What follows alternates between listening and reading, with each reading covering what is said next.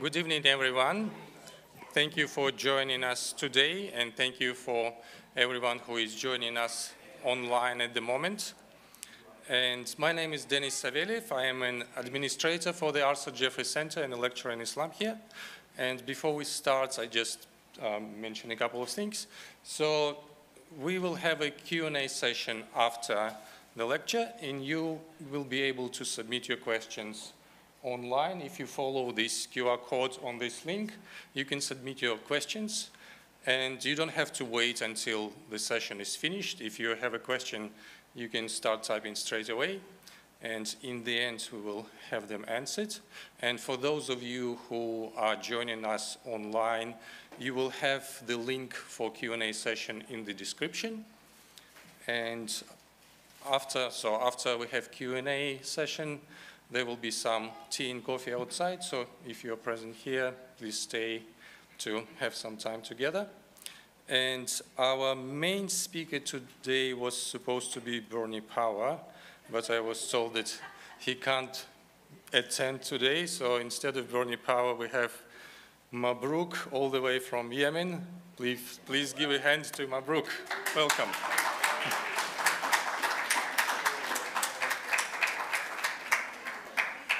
Hi, and great to be with you, and greetings to those from all around the world. I've been getting people saying I'm going to join you tonight, so welcome to you all. I should start off with a disclaimer. I was asked to speak at an Arabic church a couple of weeks ago, and they said, we'll need to have a translator. And I said, well, actually, I can speak Arabic. I can translate for myself. And so I would say a sentence in English and then the same sentence in Arabic. And I told the story about how I'd come from Yemen as a Muslim, I'd been born there, and I'd become a Christian and whatever. Anyway, clearly my Arabic was very convincing, because afterwards one of the ladies from Iraq came up and said, so wonderful to hear your story about how you left Islam. What part of Yemen were you born in? And I said, Bankstown. In the western suburbs of Sydney. She said, oh, okay, yeah. So this isn't really me, this is like, I'm dressed up. So just in case that confuses people. Let's get started. So I'm going to tell you the story of my life. My name is Mabruk. I'm from Yemen. And I want to particularly tell you how I became a follower of Jesus. Here's a picture of me when I got married. That's me there in the middle. That was about 50 years ago. You can see I haven't changed very much. But that's me there with my dad, with my grandpa, with my brothers, with my cousins and nephews. We're all there. I come from a very large Muslim family. And here's the ladies. There's my wife in there, my mother, my sisters, my girl cousins, my aunties. I know who they are, but they're all in there. We come from a little village in the outskirts of Yemen, and this is it here. It's a pretty kind of barren place, but we are farmers, and you can see our farmland down there, fed by rain and springs. And it's hard work being a farmer there in Yemen, but praise God, that's what we get. I went to the little village school in the village, and by the grace of God, I was a good student. And so when I got to old enough, my family said, you could actually go to university in the capital. You don't need to be a farmer. And so I did. I went into Sana'a, the capital, in there, the big city, and I started studying at the university there, studying maths and science. That was my degree. One of my teachers was a man from Australia. You can see him there on the left-hand side, Dr. Power. We called him Abu Yasser. Abu Yasser because it means father of Yasser. And he was a good teacher. Actually, he was probably the best teacher I've ever had. And I like him particularly because he wrote a book about me, which is called The Storytellers. And you can read that and buy a copy outside afterwards. But Abu Yasser was an interesting man because he was the first Christian that I had ever met. In Yemen, we're all Muslims, and he was a Christian. And so I was convinced, I was dedicated to converting him to Islam. So every Friday I would go around to his house. His house was near to the university, and I would ask him a question. And the first time I went around there, I saw him reading a book. And I said, Abu Yasser, what's this book you're reading? And he said, it's the Injil, the Holy Gospel. And I said, don't read that book. Because, you know, Christians have your holy book, but we all know that book has been changed. It's corrupted. What you call the Bible today, that book you're reading, is not the original Bible that was given to Moses and David and Jesus. The only unchanged book from Allah subhanahu wa ta'ala is the Quran. Now, I thought he was going to argue with me because that's what Christians did, I thought.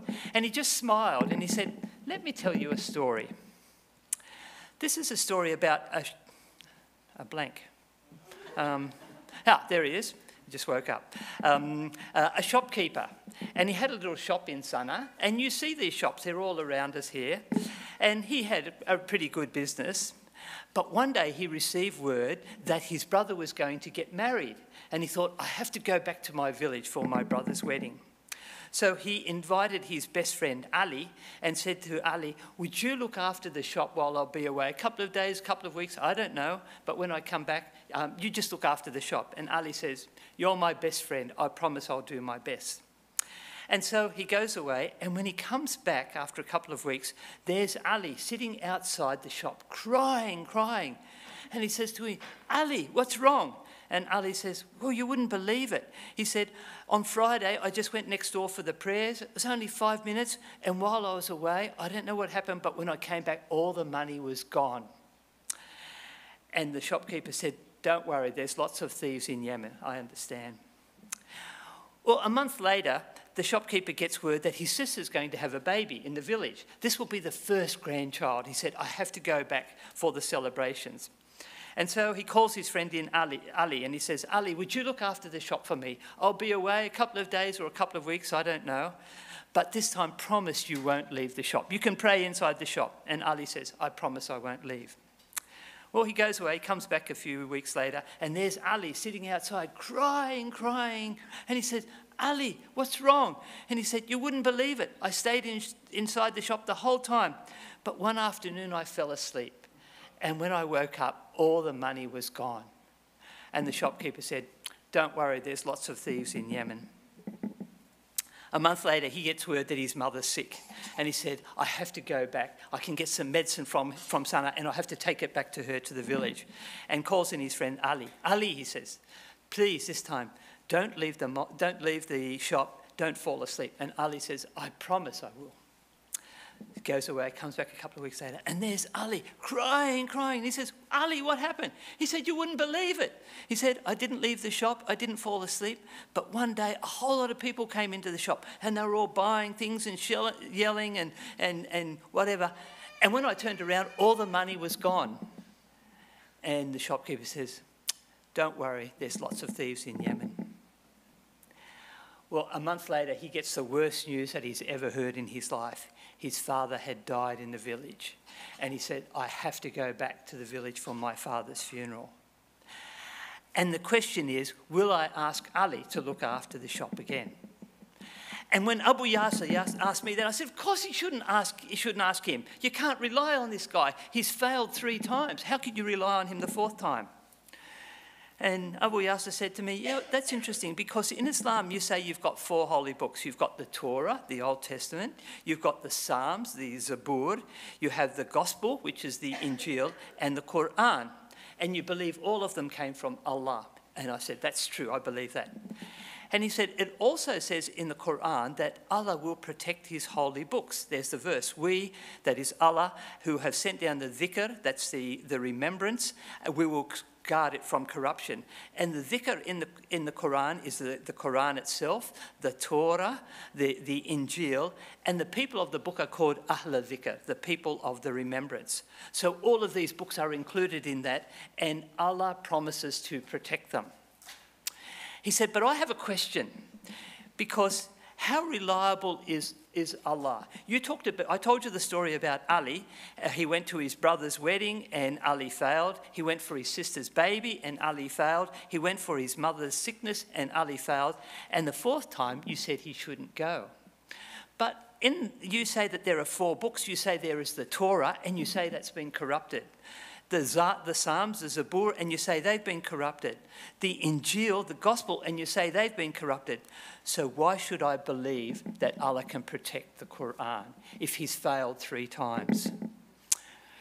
I had to think about that. And he said, I'll give you the answer. He said, there's 4 options. He said, first of all, maybe Allah didn't know his holy books were being changed. And so maybe he's not all-knowing. Or maybe he knew, but he couldn't stop people from changing his books, so he's not all-powerful. Or maybe he knew and he could have stopped them, but he didn't, so he didn't keep his promise, so he's untrustworthy. And I thought, those aren't very good choices. And he said, do you want to know what I think? And I said, please, tell me. He said, I think that God is all-knowing, all-powerful, trustworthy, and no one could change his books. And I said, I think I agree with you. And he said to me, would you like to read the Bible? And he gave me one. Well, I took it home and I started to read it. He said to start in the Gospel of Mark. So I opened up. The beginning of the Gospel of our Lord Jesus Christ, the Son of God. I thought, terrible. How could you possibly say that God has a son? And I got really angry. The next Friday I was back at his house. Abu Yasser, you've deceived me. You claim that Jesus is the Son of God, or your book says that. How could God have a physical relationship with a woman and produce a son? How's that possible? And he said, well, Jesus is not a physical son of God because God is spirit, and spiritual beings cannot have physical children. Jesus said, flesh gives birth to flesh, but the spirit gives birth to spirit. And he said, do you know this term in the Quran, Ibn Sabil? It means the son of the road. And I said, of course I know this. I read the Quran and I know this term. It means a traveller, someone who's going on the road. He's a son of the road. And he says, but it's not a physical son. It's not as though the traveller is a physical son of the road and a tree or a mountain or something else that had a physical relationship. It's a metaphorical term. It's not a walad, that's an Arabic word for a physical child. It's a spiritual or a metaphorical one. So the traveller gets his identity, direction and destination from the road.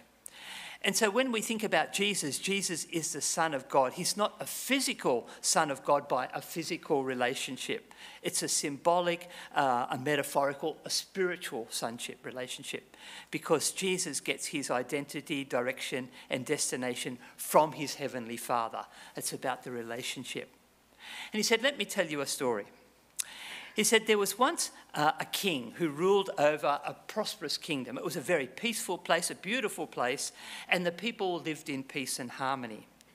And he got married to a beautiful queen, and they had a little boy, a son, the prince. And they loved this little prince, and as the little boy grew up, he became more and more like his father and his mother, and everybody loved the prince. Well, one day the king was there watching from his palace into the village below, and he sees his family going around knocking door to door, begging. And he thought, what's this? We're a prosperous kingdom. We shouldn't have beggars in our place, in our kingdom.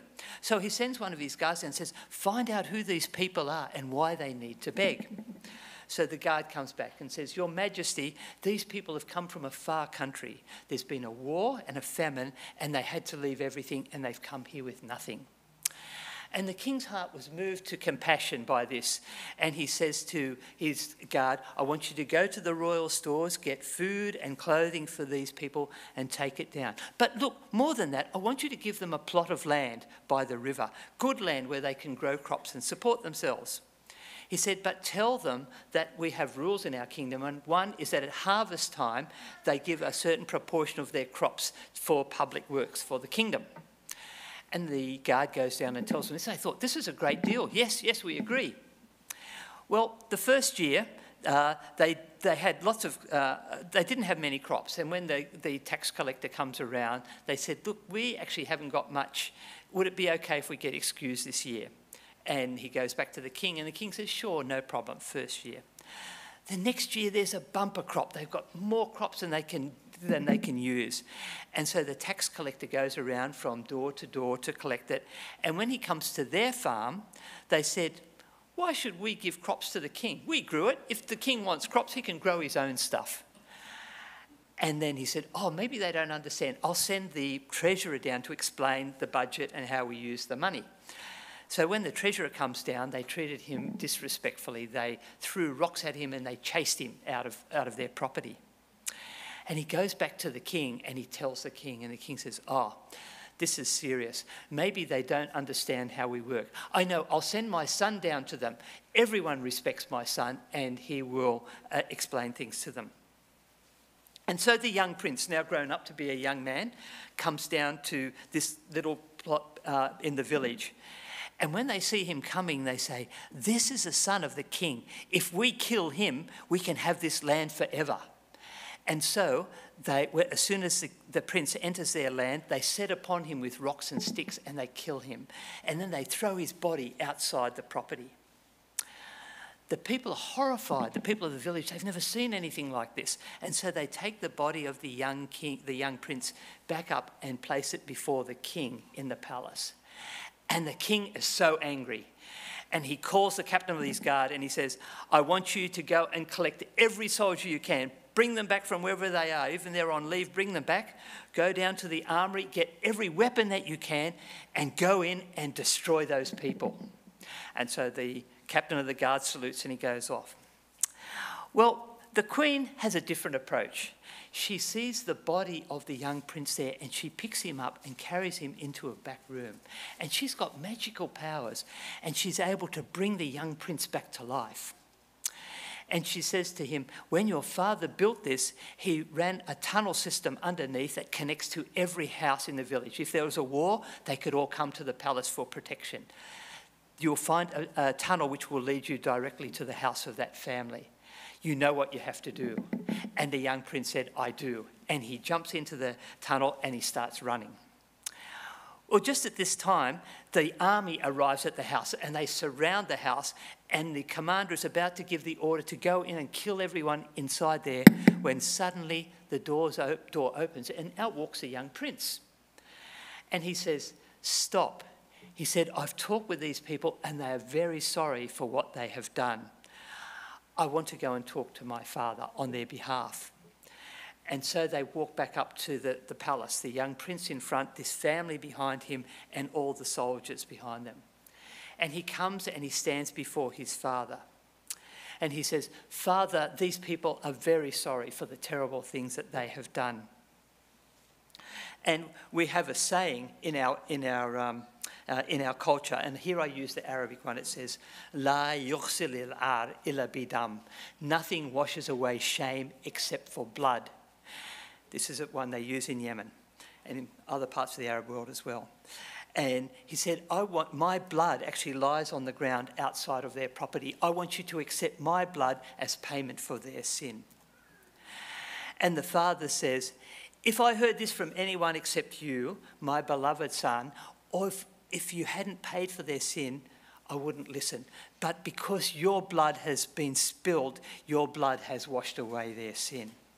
And he said, "I forgive these people, and more than that, I invite them to come and live in the palace with you and myself and the queen to become part of our family, and we'll look after them as though they were our own family." And the people of the kingdom were amazed at the grace of the king. They were amazed at the courage of the son. They were amazed at the power of the queen. And then Abu Yasser said to me, "What do you think about this story?" And I said, "That is a beautiful story. I wish the world was like that." And he said, "It is."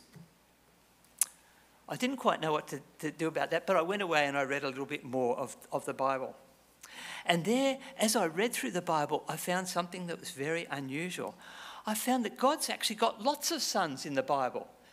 So in the Bible, Jesus is called the Son of God, but Adam is called the Son of God, so are the beings in Genesis, the angels, the kings, the rulers, peacemakers, people who believe in the Son, in Jesus, are called sons of God. So being called a son of God is not unique. God has tons of sons. It doesn't prove that Jesus is God. And he said to me, "Yes, there are many types of sons of God in the Bible, but are they all the same?"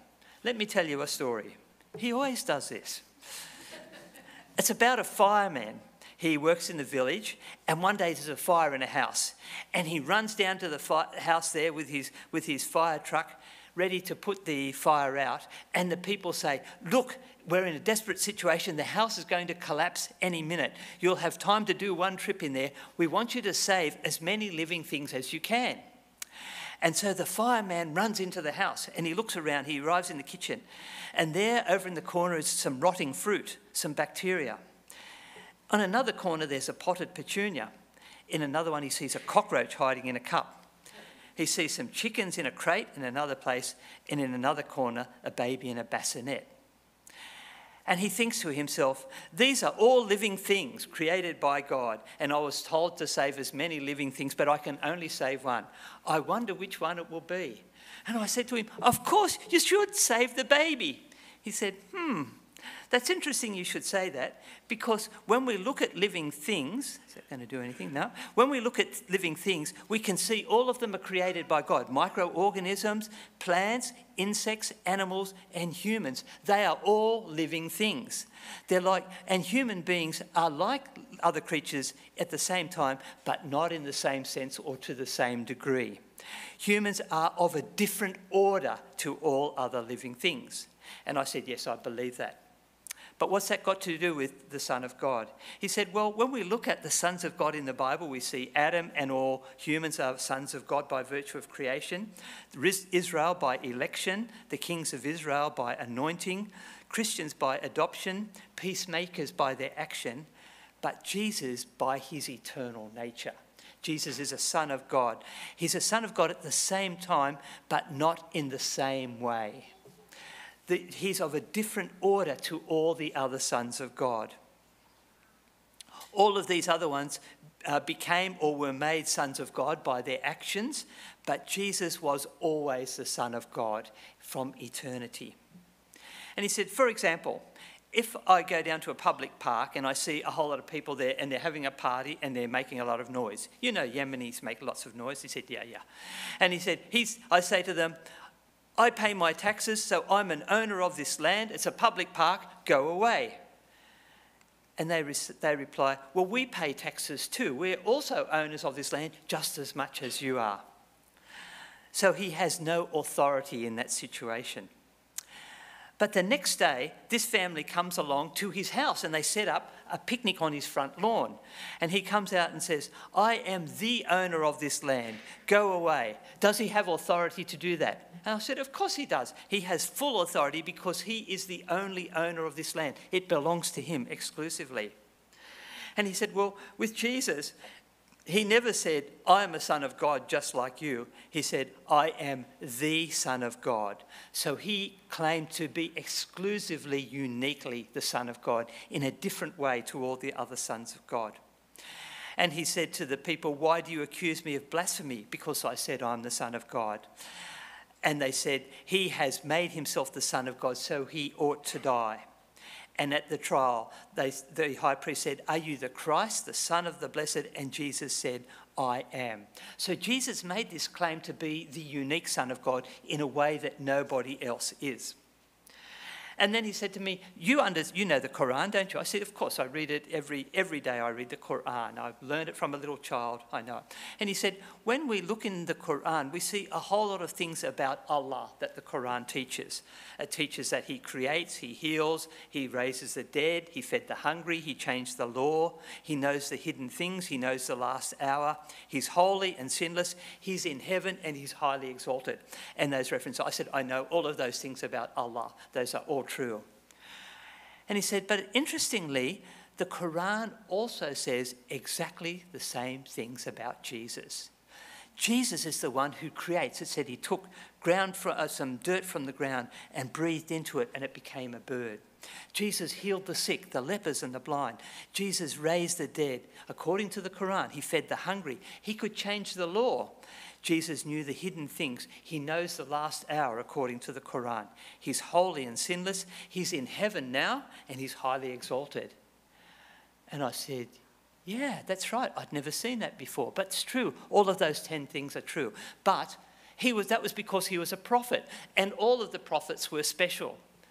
And he said to me, who do you think was the greatest prophet? And I said, Prophet Muhammad sallallahu alaihi wasallam. And he said, interesting, when I look in the Quran, I see Muhammad could do none of those things. He couldn't create, he couldn't heal, he couldn't raise the dead, he couldn't feed the hungry. They asked him to change the law and he said, I can't do that, only Allah can change it. They asked him, show us where there's treasure hidden in the ground. He said, I don't know that, only Allah knows it. When's the last hour? I don't know, only Allah knows. He was told 4 times in the Quran to ask forgiveness for his sins, so he wasn't sinless. He's not in heaven now, he's buried in Medina, and he's not highly exalted. He said, I'm just a man. So when we look at how Jesus is described in the Quran, it's much closer to Allah than Muhammad. So Jesus is not a prophet just like Muhammad. He's actually got character and actions much more similar to Allah. And I said, yeah, but I don't know if you can say that Jesus is God just because those things are there. And he said, let's have a look at what the Bible says. It says about Jesus claiming eternal existence. He said, before Abraham was, I am. He called God his own father. The Jews accused him of claiming to be God. He made exclusive allegiance claims. He says, unless you love me more than your mother or father or wife or children, you cannot be my disciples. He said, the Father and I are one. He applied divine titles from the Old Testament to himself. He called himself the light of the world. He called himself the good shepherd. He called himself the Lord of the Sabbath. Satan says to him, to Jesus, you shall not tempt the Lord your God. Satan knew who Jesus was. He claimed the authority to forgive sins. He claimed to give eternal life. Only God can give eternal life. He claimed authority to judge the earth. He claimed perfect sinlessness. He accepted human worship. Thomas said to him, my Lord and my God. And according to the Bible, he is now sitting on heaven's throne. Who else sits on God's throne except God himself? I said, okay. All right, so Jesus is a special person, but he could be the Son of God. I don't know. And so I went away and I read a little bit more. Well, the next week I came back and I said, I've got him this time. There's no way he's going to wriggle out of this one. I've been reading about the Trinity. I said, the Trinity doesn't make sense. God can't be 3 and 1 at the same time. We believe that God is just one. Why don't you believe that? And he didn't argue with me. He just says, let me tell you a story. Frustrating guy. He says this is about a man named Ahmed. One night, he's out walking in the desert. And I lived out in the desert. I knew what it was like. And as Ahmed's walking along, he falls down a deep hole in the sand. Well, it's a real problem because the sand is so soft. And the harder he tries, the worse his situation gets. And soon he's buried up to his waist in the sand. And he realizes, I'm not going to be able to escape from this without help. And so he cries, help, somebody up there, please help me. And soon a face appears at the top and looks down and says, I would love to come down and help you, but I'm alone. I can't do it. But what I can do is I can send you down a book. And if you read this book, you can maybe work out how to save yourself. So he dropped a book down to him and then he disappeared. Well, at the same time, in another part of the desert, there's a man named Mabruk. And I said, that's me, that's my name, I'm Mabruk. And he said, yeah, this is what happened to you. One night, you're walking in the desert and you fell down a hole. And the same thing happened. The more you tried, the worse your situation got. And soon you're buried up to your waist and there's no way. You realize, I'll never escape by myself. I need help. And you call out, help, somebody up there, please help me.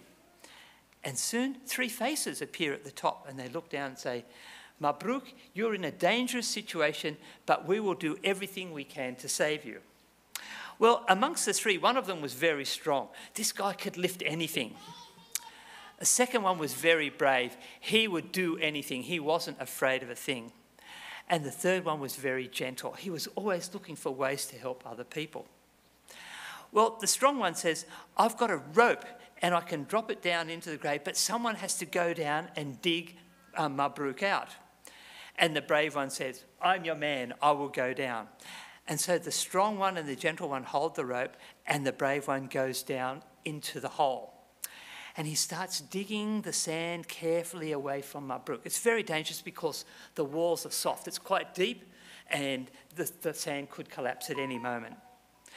And so he digs it, and he takes a rope off himself and ties it around Mabruk's waist. And then the strong one and the gentle one begin to pull Mabruk out of the hole. He gets nearly to the top when his foot hits the side of the hole, and suddenly, all the sand falls down and buries the brave one at the bottom and kills him. He dies. At this point, I nearly burst into tears. This was the saddest story I'd ever heard. Someone came to try and save me, and he died in the process. How could that happen? Well, Abu Yasser says, you know what? That's not the end of the story, because the strong one and the gentle one said, even though our companion is dead, we will not abandon him to the grave. And they started to dig. They dug and they dug and they dug for 3 days. Random figure, by the way. And they get down, and there is the brave one, and he's dead. And so they take him up to the top. And the gentle one says, I can breathe into him, and by the power of God, he can come back to life again. And he does. He breathes, and praise God, the one who was dead comes back to life. And so there's great rejoicing. There's great rejoicing. Because not only was the one who was dead had come back to life, but Mabruk, who had been lost, was saved. And then Abu Yasser turns to me and he says to me, so who would you rather be in this story? Would you like to be Ahmed, who's still in the grave with the book, still in the hole with the book, trying to save himself, or Mabruk, who had been saved by the death of the brave one who came to his rescue? And I said to him, oh, Abu Yasser, you are a very clever man. He said, you know what we believe? We believe that we have God the Father, our Father in heaven, who is always loving us and doing what he can for our benefit. Jesus is God the Son who came down to earth. He is God who is with us. And the Holy Spirit is God who is in us. Well, I had to think about that, so I went away for a week and I thought about it. The next Friday I came back and I said, I've really got him this time. He won't be able to answer this. I said, if you believe that Jesus saves you, that he forgives your sins, then you can basically do whatever you want and just say, Jesus has saved me. I don't have to worry about my actions. He said, let me tell you a story. It's about a man who went down to Aden, down in the south of Yemen, and it was New Year's Eve, and there was a cruise ship there, and they were going to go out for a cruise out into the, I'm going to say Indian Ocean, but it's probably not. Whatever that big block is, anybody know what it is? Sorry, it's not the Red Sea's there, it's probably the Indian, sorry? It's probably the Gulf of Aden. Let's go for that one, yeah. He goes out into the sea. And he doesn't know anybody on this boat. It's gone on late, and he's actually had a few drinks before he gets on there. And they get out there in the sea, and he's there leaning back, looking at the stars, and whoops, he tips over backwards and falls into the sea. And nobody sees him. He just disappears under the water with a splash. And when he comes up, the ship's gone. It's disappeared. He can see the stars, but he can't see anything else. And he thought, I'll tread water, and in the morning, I'll see which way's land, and I'll swim towards it. And so he's treading water, and then the sun comes up, and he looks around 360 degrees of horizon. Doesn't know which way to swim. Even if he could swim that far, doesn't know which direction to set off. And he's thinking, well, this is probably the end of me. And he's treading water, and suddenly he hears the nicest sound he's ever heard in his life. It's going like this. It's a fishing boat come by, and they see him there, and they say, ahoy, you in the water, do you want to be saved? And he said, you bet I do. And he puts his hand up, and they pull him into the boat. And he said, I am so grateful for what you have done for me. Thank you. You saved my life. How can I ever repay you? And they said, well, actually, we've got a bit of a problem. We're a fishing boat, and one of our crew members got sick. And so we're going to be out for 3 days, and we need actually someone else to help us. Could you do that? And he said, I would do anything. And so he starts to work on the boat and doing the best that he can. And eventually they go back to the shore. And Abu Yasser said to me, this is just like a verse in the Bible. It says we're not saved by our good works, but we're saved to do good works. It says in Ephesians, by grace you have been saved through faith, not of yourselves, it is a gift of God. You didn't save yourself, not by works. so no one can boast. You didn't swim out of there. But we are God's handiwork, created in Christ Jesus to do good works, which God prepared in advance for us to do. So Christians live their lives out of gratitude for what God has done, not out of hope for what they hope that God might do. I hadn't thought of this idea before. It was quite a new idea. Well, I came home and I was talking about this with my family and friends and my fellow students at uni. And they said, yeah, but he won't talk about Muhammad, will he? And I thought, yeah, I'll ask him about Muhammad. So next week I'll go back to him. Abu Yasser, what do you think about Muhammad? And he says, let me tell you a story. There was a man who was out walking in the desert. And he knows he knows the name of the place that he's going to, but he's never been there before, so he's not sure how to get there. And as he's walking along, he comes across a fork in the road, and he thinks, which way will I go? Will I go left or go right? I don't know. But fortunately, there are two men there at the fork in the road. One of them is alive, and he's actually coming from the direction. He said, this is the place I've just gone to. I'm coming there, and I'll take you with me. And the other one is dead. Who do you think he should ask? And I said, well, of course you ask the live man. Oh, I see what you're saying. Yeah. And he said, well, you know, Muhammad, he's been dead for 1400 years. He can't help us, he can't hurt us. If we really want to get to heaven, then we need to go with someone who's alive and someone who's been there and has come back and is going to take us there with him. And I thought, yeah, okay. Well, I was now at the point where I was ready to make a decision. I believed that the Bible was a book that had come from God. I believed that Jesus was the unique Son of God, and I believed that he had saved us. I understood the Trinity. I understood a little bit about how you should live as a Christian, but I just needed something else to kind of move me over the line. So the next week I came back and I said, okay, I understand these things, but why should I follow Jesus? And he said, well, let me tell you a story. Oh, he's got stories, this guy. It's about a man who lived in a beautiful palace. Oh, yeah, there's a beautiful palace. A man who lived in a beautiful palace. It was absolutely exquisite. But every morning, this man got up and he was worried. He wasn't a happy man because he was a slave in the palace and his job was to scrub the floors. And so every day he'd just scrub the floors, and he was worried that if he didn't do a good enough job, the king would kick him out of the palace and then he would have nowhere to live. Well, at the same time, there was another man who lived in the palace who woke up every morning full of joy. He just such a positive person because he was the son of the king. He was the prince. And he said, my father loves me and he would never kick me out of the palace. This is my home. And Abu Yasser said, in the Quran, there's a verse that says, there's none in the heavens and the earth that comes to the most beneficent, that is to Allah, except as a slave. And said, when you pray like a slave. You bow down and you put your face on the ground like a slave. But Jesus had a different perspective. He said, a slave has no permanent place in the family, but a son belongs to it forever. And he said, I no longer call you servants because a servant doesn't know his master's business. Instead, I have called you my friends. And if you hold to my teaching, you are truly my disciples, and you will know the truth, and the truth will set you free. So Jesus offers freedom and sonship. And in Romans, Paul says, you didn't receive a spirit that makes you a slave again to fear, but you received the spirit of sonship. By him we call Abba, Father. So you are no longer a slave, but God's child. And since you are his child, God has also made you an heir. That is, you will inherit the palace.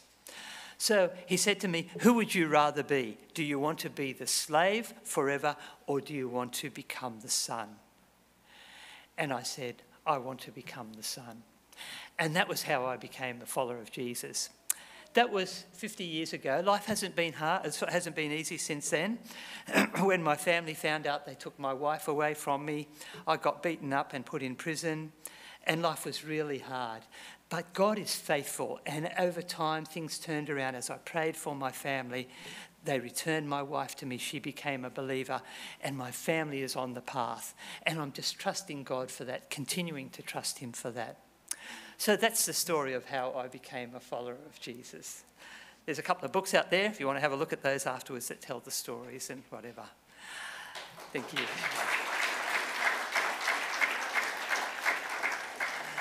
So I think we now have time for some questions, and I'll just see if some have come to me. I believe they have.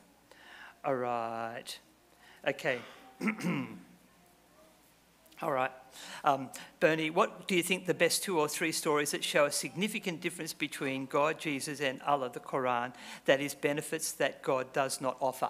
So the first one that I would do when I talk, and each Saturday a group of us go out, I've got a few of my team members there, go out onto the streets of Melbourne, and we talk with Muslim people. And the point that I'll often pick up, I'll ask them how are they going as a Muslim, and how's it going? And I say, what would happen if you weren't fulfilling all your requirements, if you weren't praying, if you weren't fasting, what would happen? And I had a guy a couple of weeks ago, he said, I'd probably go to hell. And I said, are you expecting to spend some time in hell? He said, yes, I am. I said, that's interesting. It's a bit sad, but it's interesting. What would it be if God wasn't concerned about your works? I said, I've got grandchildren, 2 little boys, I love them dearly. I don't care what they do, I just love them. What if God looked at us that way and would do anything he could in order to save us? And he said, that would be great. And I said, that's what Jesus offers to us. So he said, Muslims believe that life is a test and you have to work your hardest and you get the result at the end. Said, for us, life is a relationship and we can start that now and it continues on and it will get deeper and richer after we die. It's not something that will be taken away. That's the choice that you have. So that would be the kind of approach. So probably the one of the 2 holes of, Allah giving people a book and telling them they have to save themselves, or Jesus coming down into the grave to save them. And we see there the Trinitarian aspect as well, or the other story about the king and the prince could do the job. Another one. A Muslim friend said to me, the prophets represent God and they live righteous lives, but the Bible can't be true because it records so many things that assassinate the character of these prophets. And that would be a common thing. You read these terrible things about what David did, his adultery and murder of Uriah. None of the prophets come out looking very good. And I say, yeah, exactly. That's why I don't follow a prophet. That's why I follow the Son of God. No human being can ever be an adequate model for you. And when they talk about Muhammad, I had a lady saying to me, yeah, well, we follow the Prophet Muhammad. He's the best example. I said, I'm not so sure about that. There were a couple of things about his character that I have some questions about, and I talked about. She got a bit upset, but I said, well, if I have the choice of following, would I follow Muhammad with his faults or would I follow Jesus with his perfection? That's really the choice that's got there. So we believe that the prophets did sin. The only sinless person in humanity, in human history, was Jesus himself. And so he's our model. He's the one that we follow, not a human prophet. Muslim, we can't trust the Gospels. We have little evidence for the authors. Jesus wrote his own Gospel, but it's been replaced by the Quran. The unchanged copy is in heaven. How would you respond to that? Okay, so a couple of things there about the Gospels. We have little evidence of the authors as in terms of who they are. They'll say, well, so who was Mark? Or what was the name of John's father? Or something like that. And I'd say, well, actually, we don't need to know the author of a book to know whether it's a good book or not. We look at the content, and the content will tell us whether the book itself is something that's worthy of reading, worthy of following. So we would look at it that way. You say Jesus wrote his own gospel. Okay, can you show me a copy of that gospel, please? I would love to see it. And if they say, we don't have it, so you're talking about something that you say exists, but that you have no evidence for. There's no evidence that Jesus ever wrote a book. And the third one, the Quran, the unchanged copy is in heaven. I can go with this one in quite a few directions. I would say, so one of the doctrines of the Quran, or of Islamic history, is called abrogation. They call it nasikh wal mansukh. It's something which abrogates or is abrogated. And the Quran has many verses like this, things which were true at one time but are not true now. Does the original copy have all of those ones as well, or does it have verses that are no longer relevant that have been changed? We also have many verses that we know have been lost. For example, the verse of stoning of adulterers that used to be in the Quran according to the earlier things. Is that one in the one in heaven? But it's not on the one here on earth. So I can't read the one in heaven, all I've got the one here on earth, and that's got some real issues about it. And I've got a whole lot of other directions I could go with that. So we can do that, and again, we don't have to get rude or aggressive. We can just put the facts out there as we understand them. How would you go about explaining the concept of biblical forgiveness? So first of all, we go to the idea of grace, of God's unmerited favour. So for Christians, and we talked about there in Ephesians 2, we're not saved by our works, but we are saved by grace. God comes to us at a time when we can't do anything for ourselves.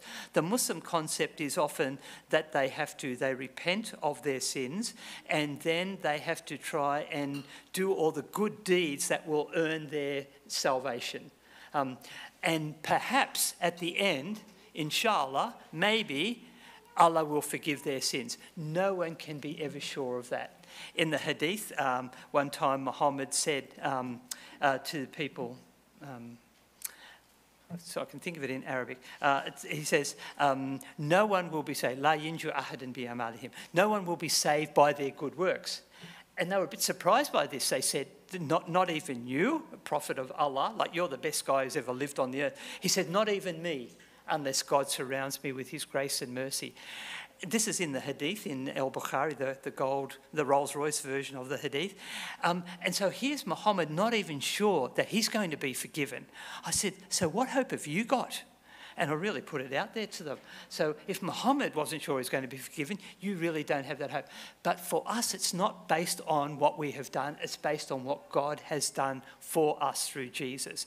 If God says, I'm going to save you, you have been saved, we believe that. We don't need to try and do our best in order to do that. So that's quite a different kind of concept of forgiveness. Okay. Many young Afghan Muslims are a bit disillusioned by Islam and religion in general. What are some ways you could suggest to engage them towards Jesus? It's interesting. So depending on the person that I meet, I always think about Islam as a spectrum. So you'll get the very radical groups down this end who are quite committed fundamentalists. At the other end, you'll get very liberal groups, and in the middle, you'll have the kind of the traditional group, moderate people, Muslims there. And depending on who we're talking to, we'll use different approaches. If it's a very liberal person, I wouldn't even talk about the Quran. Typically, they have given up on it, and particularly if Iranians, they'll say, we never read it, we never understood it, we don't care about it, don't even talk to us about it. So great, happy to leave that behind. Let's go straight to the Bible, which is where I always want to end up. So I think it's important to understand who your audience is and to respond appropriately to them. Now with others, currently having a discussion with a young man who's very committed to the Quran, and he believes that it's true and this is a revelation from Allah. And so I will use the material from within the Quran because he doesn't accept the Bible as authoritative. So I'll say, well, it's okay, let's just work with the material in the Quran and the Hadith. And we can build at least steps towards the gospel. Not the full gospel, but certainly steps towards the gospel on that. One of the books I wrote was called Engaging Islamic Traditions, where I use that approach with the Hadith. So how do you preach the gospel to people when they accept the Hadith? My Muslim, Are church meetings allowed in Yemen or in the church underground? Any Yemeni refugees living in Australia? Yes. Yes, there are no above ground. Publicly, there are no church meetings happening there. There is a church down in Aden, but it's been closed for some years. It got hit by a bomb. But there is a significant underground church that we know of and have contacts with, of people, and people that from our time that we knew there are followers of Jesus. So that's happening. God, Jesus says, I will build my church. It won't be a building, and the gates of hell will not prevail against it. And any Yemeni refugees living in Australia, refugees, but also some that have come here as business people or as skilled migrants. So again, I met one of these just recently, so they're around. There'd be lots of those. Okay, my Muslim friend, Jesus can't be God because he prays to God just like the other prophets. So he's talking particularly here about, say, in the Garden of Gethsemane, but at other times we know that Jesus would pray to his Father. And I'd say, well, it's important to understand, what does prayer mean? For Muslims, when they pray in submission to Allah, and for them it is a work. It's not prayer as a relationship, it's a work in order to gain acceptance or the benefit from Allah. So that they're doing this because they have to do it. For Christians, when we pray to God because we love to do it and because he loves us. So this is quite a different thing. So when Jesus prayed to his heavenly Father, it was the communication between the Father and the Son, which had been going on from the very beginning. We believe that God has always existed as Father, Son, and Holy Spirit. Jesus says in John 14, you loved me before the foundation of the world. So that relationship was there. Jesus was always, the Son was always in contact with the Father. So when he comes down to earth, that connection is not broken. Jesus continues to pray. So when Muslims pray, they are praying to somebody who is superior to them and who they're dependent on in order to gain their lives, really. For Jesus, it was this connection between the Father and the Son, just as for us as his children, we have a connection with him. Should baptism be done in private and later declared? That's what we would typically do, and I've baptised a few people here in Melbourne. For them, it depends on where their family stands, or if their family's around. Some will go for public baptism, but not allow it to be put out on social media or something. So it's something you need to be, and I always talk with the person about it, the implications of that. So I had a young man who's just recently become a Christian said, should I tell my parents?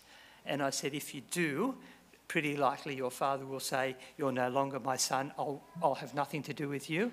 And so you need to be prepared for that if and when you decide to do that. But I don't say you need to go and do that. Right.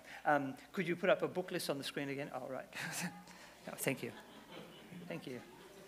That was my press agent doing that, yeah. So online participants get the titles, okay.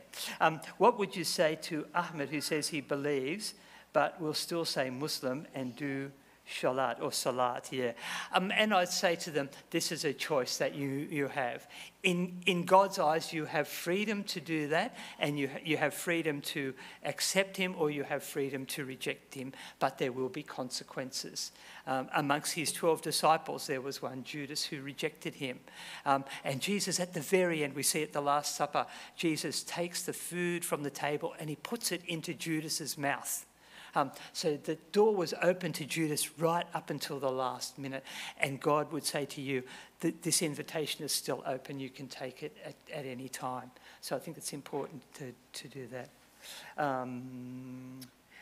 You use a lot of parabolic stories. Do you find Bible stories helpful, or do they create barriers or have drawbacks. No, I do Bible stories probably more than I do these stories. The reason that I developed these stories, that I found that there were lots of questions that Muslims asked, that there were no biblical stories. There's biblical concepts, and I showed you some of those to relate to, but not stories. Many of the countries that we lived in, or a couple of the countries that we lived in, the people were illiterate, and you couldn't give them, or you could give them a Bible, but they couldn't read it. And so we had to give them something that they would remember. We would tell the Bible stories, but also these ones. For example, the Bible has been changed. The Quran, the Bible actually doesn't deal with that. It just assumes the idea of authority. The Trinity, for example, is not carefully argued out in the Bible. It's there, 60 passages with Father, Son and Spirit, but not clearly lined out on why we should believe in that or what the significance of that is. So that was why I developed the stories. And the Storytellers, I've got about 20 stories, ones that I didn't get time to tell today. My best friend... so just on that, I tell Bible stories. Anytime I come across a situation, I'll say, that reminds me of one time when Jesus said something or did something. My best friend is Muslim. Logical discussions aren't penetrating due to spiritual barriers. What do you think the best prayers or spiritual warfare approaches to utilise? My colleague, Mark Jury, does an excellent course on spiritual warfare that's offered here through the Arthur Jeffrey Centre. That would be a really helpful one for people just to understand the breadth and the depth of spiritual warfare, because it's a significant issue when you're dealing with Muslim communities. So I'd encourage you to do that. But do be aware that when you're dealing with Muslims, you are going into a spiritual battle. And do pray for that and ask people to pray for as you're doing that. Don't take that too lightly. Why does Allah only love those who do good? It's interesting, there's about 40 verses in the Quran, or 40 times where it's talked about Allah's love, and 22 of them it talks about people he does not love. So the people who do wrong, the people who commit sin, and 18 of them talk about the people who he does love, and they're the people who do good, who do their prayers, who fulfill all their obligations. So it's very much a works-based, performance-based thing. And Allah, I think, has this sense of, I'm only going to look after the people who are doing good. Bit of lack of imagination, I thought, because nobody really does much good. And you're going to be that way. You're going to have a pretty empty heaven. And that's why Jesus came, so he could fill heaven up with people. We need saving. You could be in a boat and drive past all these drowning people and not do anything, or you can put out your hand and save them. And that's the God that we worship. How to respond to Muslims when they bring up Surah 548 to prove the Bible is corrupted. He says, then we revealed the book to you with truth, confirming whatever of the book was revealed before, and protecting and guarding over it. Well, they wouldn't use this verse because it actually says that Allah revealed the book before, so that meant the Torah and the Injil, and that he protected and guarded it. In fact, I would use this one to say, Allah, if he's able to do it and if he's true to his word, actually protects his books, all of them. And that's the reason for that first story about the shopkeeper. How to explain Christian fasting versus Ramadan to our Muslim friends. Again, Ramadan is a work. It's a requirement for Muslims. They have to do it. And when I'm talking with Muslims on the street, so during Ramadan, I'd say, what would happen if you didn't fast during Ramadan? And they'd say, that would be bad for me because someday I'm going to stand before God and he would judge me on the basis of that.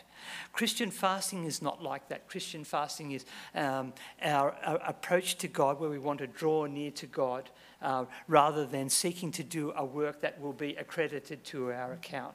It's quite significantly different. Is the book translated into other languages like Indonesian? Not yet, but if that's an offer from an Indonesian person, my answer is yes. In the light of your previous answer about using Bible stories, do you have some go-to Bible stories when sharing with Muslims or a particular story set? Any guidelines on which stories to choose? I don't. It really depends on the person. When we go to the street and I start sitting there talking with a Muslim person, I don't have a set kind of approach that I'm going through. I want to respond to that person's needs. When we see Jesus relating to people, he related to them according to where they were. And so he took time to find out what there is. And sometimes we might have like 45-minute discussion with a person before anything of spiritual content is brought up with the person. So by that time I found out who the person is, what their family situation is, what they like and they don't like, and how they view life. And what are some of the struggles they're going through. And on that basis, then I'll say, well, it's interesting because Jesus talked about someone in a similar situation to you. And it's a little bit more scary. It'd be easier to have, the 4 spiritual laws, and let's just run through these. But it's a lot more fun because you actually get to find out about people and you connect in with their lives and whatever. And we are just amazed. I'm just trying to see who I was with the other day. No, I don't think he's here. We went out with a person. We went out together just chatting to people. Hi, we're talking to Muslims today. Are you a Muslim? Yeah. Do you mind if we chat? Nah, sit down. 95% of the time, that's the response we get. Very rarely will they say, not interested. Get it from Anglo-Aussies a lot. Get out of it. But with Muslims, they are so open to talk about spiritual things. And you can just talk about without any embarrassment. You don't have to argue the existence of God, miracles, heaven, hell. It's all, they ticked all of those, no problem. Let's go to chapter 15 and start there. It's fantastic. So get into it. And, whoops, my phone went on a little walk. Okay. All right. Okay. I mentor a group of female Afghan uni students in the US. How do I present Jesus to gospel that meets their needs? Many suffering from depression and anxiety from leaving famines behind. Maybe families.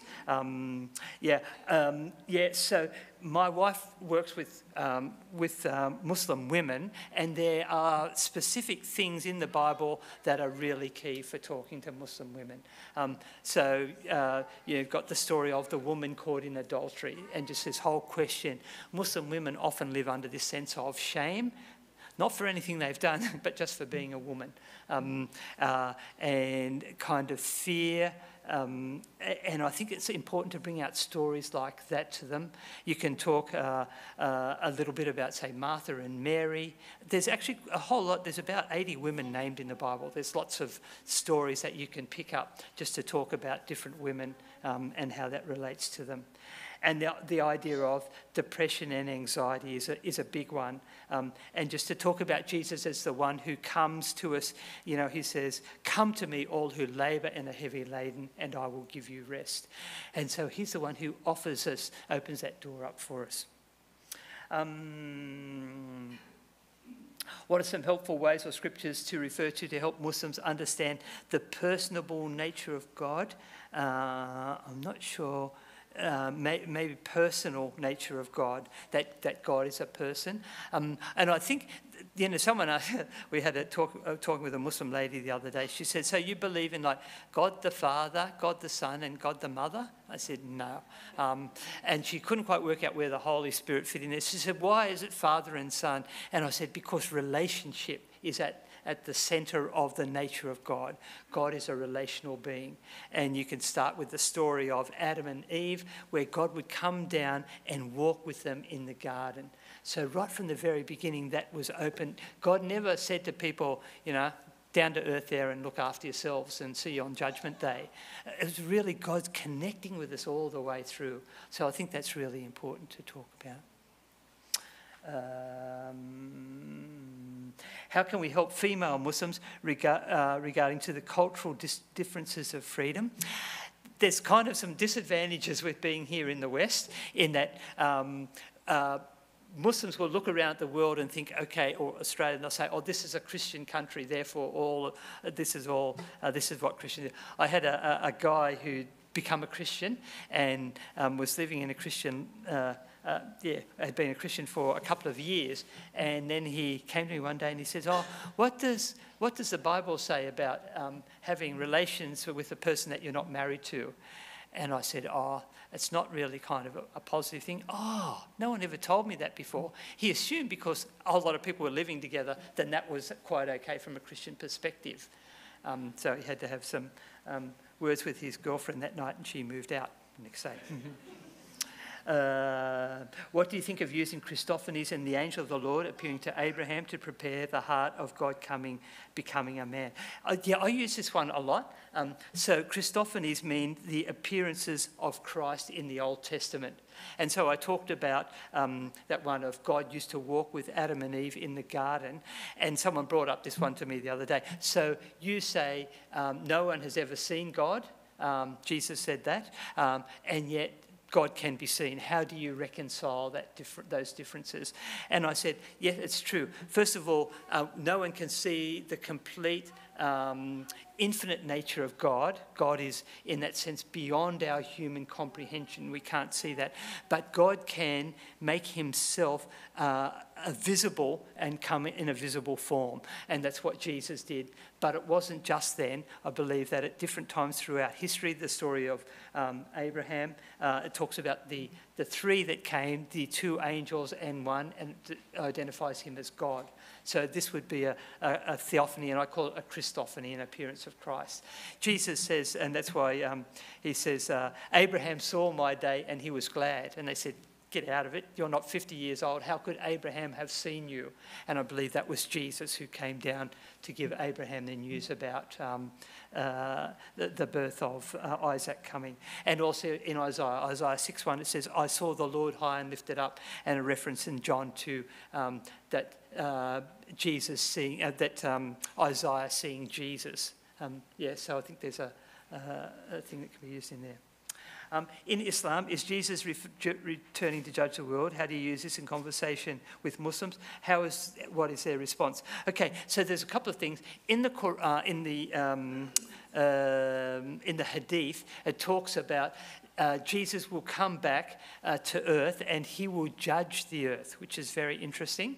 But then they say he will also break the crosses, he will kill the pigs, and he will convert all the Christians and Jews to Islam. So it's a bit of a double-edged sword with that one, whichever way you want to go with that. I'm always careful with the Hadith. I'll say that even Muslim scholars don't accept all the Hadith as authoritative, and some people would say we don't accept any of the Hadith. I'd say, yeah, be careful with that. Never put all of your eggs in that basket, because then they can say, oh, so you believe that Jesus will do all of those things, break the crosses, kill the pigs, and convert people to Islam. Say, no, we don't believe that. It doesn't accord with the Bible, so we don't accept that. But we do believe that Jesus will come back. All right. What are the largest errors or contradictions with the differences in the qira'ats? Okay, so often people have been told that there's only one Quran, which has always existed in Arabic. If you go anywhere in the world, you can only read one Quran. This is not true. I have a little collection of 26 different Arabic Qurans in my bookcase at home. As I travelled around the Muslim world, I'd go into a bookshop and say, do you have a copy of the Quran in Arabic? And they'd pull one out and I'd say, I've already got this one, do you have another one? And they'd go around and they'd hang there, here's another one, nobody wants to buy this one, and I'd get a good price on it. So I've got all these collections and they are different, and I'm doing some work on that, doing a comparison. I just did a podcast with El Fadi. Diana, do you know if that one's been posted up on the internet? Don't know, yeah. So we've done a couple on this. The first one went up there. So El Fadi is a Saudi guy who's doing his doctorate through this college. Saudi, who'd become a Christian. And we had a discussion about this on his podcast. It's called Sorry, what is it? CIRA, yeah, CIRA International, Syria International, yeah. So you can go on that website and you can find that discussion where I talk about that. There's a fair bit of stuff on that one. All right, last question for tonight. That's what they told me. Do you ever use stories about Pharisees in a way that paints them as very similar to Muslims? If so, has this been a helpful strategy? Like, I tell stories about the Pharisees and say often it was the religious people, the ones who thought that they could earn their own way to God, who were the biggest opponents of Jesus, and he had to face up to that. Because Muslims don't know much about the Bible, if you called them a Pharisee, they wouldn't know what that meant. In Christian circles, that would be an insult. So I probably wouldn't use that one because I'm always trying to build bridges to people and seek to draw them to Jesus. So that would be the kind of thing. So I'll try and avoid those. In my debates, you can look at those online. I'll be quite blunt and with the person I'm debating with, because I know other people will be watching in. But in person, face-to-face conversations, I won't do that because I don't think that it will necessarily lead to good relationships. So just to finish up, thank you so much for coming on. Are you going to jump up and say something? Oh, I'll just leave it to Dennis to say something. Good. Thank you.